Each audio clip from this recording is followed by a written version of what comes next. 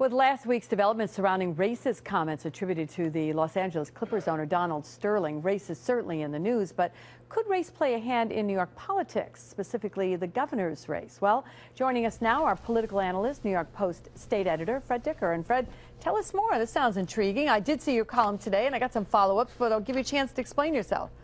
Well, we talked about some of this last week. The Republicans, Rob Astorino, the candidate, thinks that the governor made a big mistake in attacking Westchester County and Rob Astorino's position on zoning laws there, with the governor and his people saying that the Westchester County Republicans and a lot of Democrats are flirting with racism by supporting existing zoning laws, which don't explicitly seek to exclude anyone, but the federal government through HUD has claimed that they have the effect of adversely harming poorer people. This is an issue we're going to hear a lot about in the coming election. I think there's no question about it. Now, with the choices coming up for lieutenant governor, it's also coming into play. Yeah, let's talk about that a little bit. You say that Lieutenant Governor Duffy is pretty much a foregone conclusion to be out of the picture. Gone. Okay, there you go. Gone. In Fred's words, gone.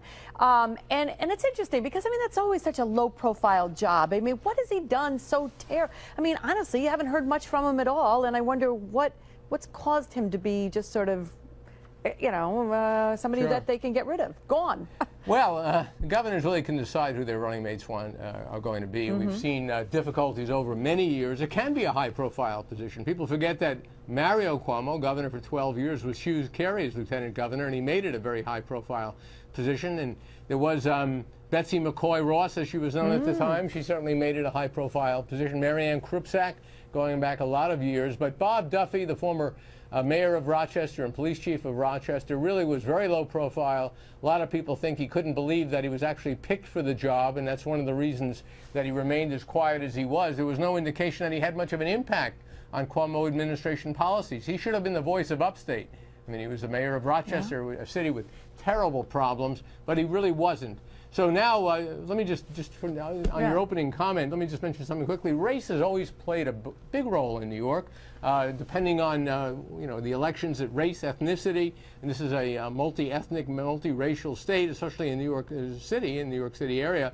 So right now you have Rob Astorino eyeing the possibility of selecting as a candidate for lieutenant governor a running mate, a fellow from Buffalo who was the U.S. attorney out there, or was the U.S. attorney, who just happens to be African-American. Wouldn't it be interesting if the Republican winds up with the only African-American in the ticket? And conversely, the governor, as he looks around for a replacement for Bob Duffy, is known to be considering black and Hispanic candidates, as well as some suburbanites to counter Rob Astorino, who's the Westchester County executive. He's supposedly looking at Steve Bellone, who's the Suffolk County executive. All right. Well, let's keep on top of that. I know you will for us, and keep us posted on what you hear.